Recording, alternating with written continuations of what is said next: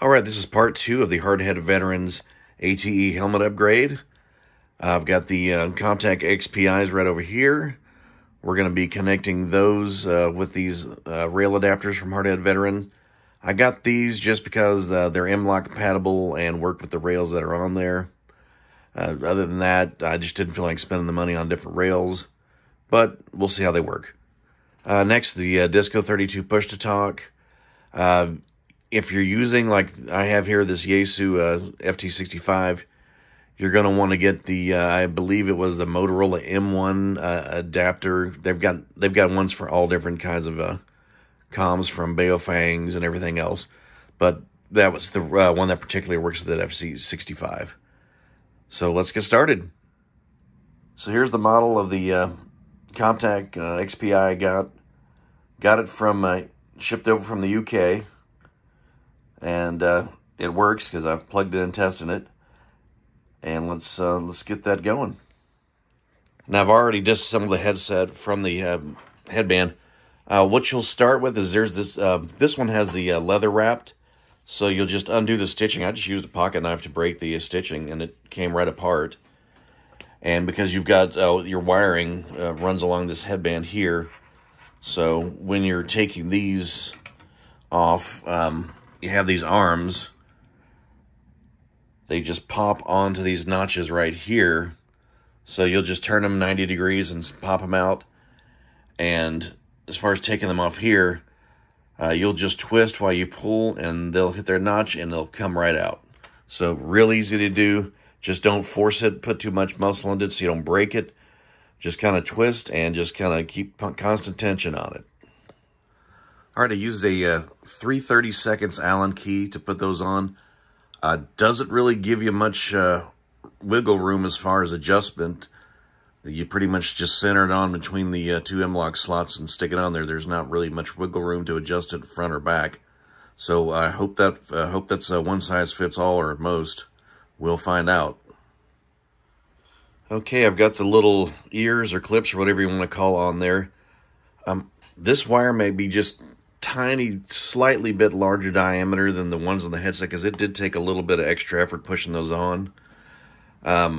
Makes you feel at first like you're about to snap them off, but just keep that constant pressure applied, and it'll slip over with a little bit of extra work. One thing you want to take in consideration is this wiring. Where is it going to go? I started to put all this together and then realized, wait, my wire was going to be wrapped under here, so I had to redo that. Gonna work it a little bit more. You gotta be careful because I don't want to break this here. When you're coming in, again, you gotta come at them basically sideways instead of the way they're gonna sit, because the notch here is narrower, as you can see right here, than it is there. So you're gonna snap them in from that side.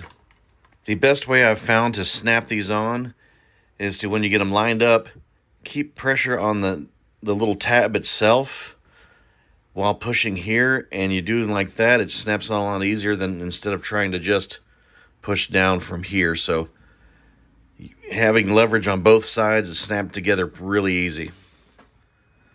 And for some reason, the side with the mic was a pain in the butt.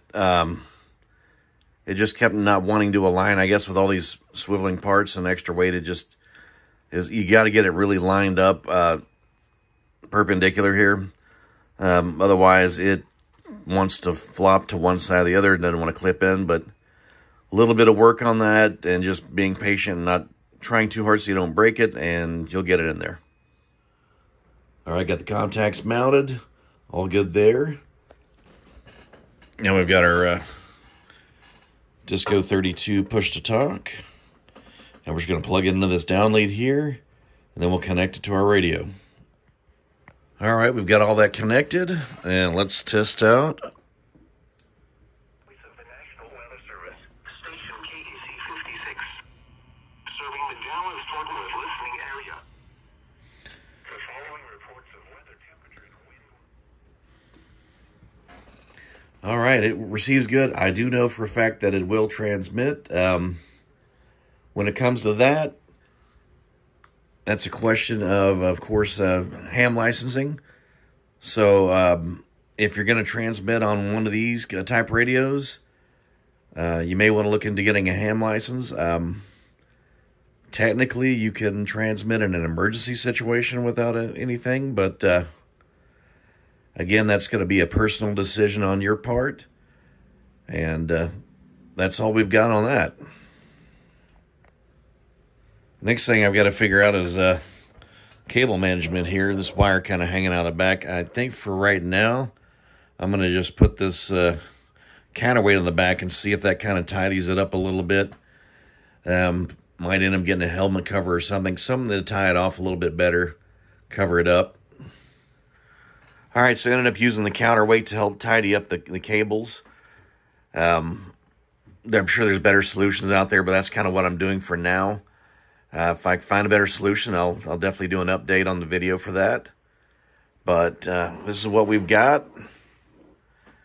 And that's pretty much it for part 2. I appreciate everybody that's watching.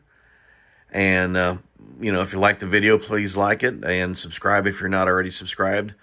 I know I haven't done that many videos in a while, but definitely going to start doing more now that I've been able to free up a little bit of time to do more. And I've acquired more stuff to do videos on. And thanks again for everybody that's watching.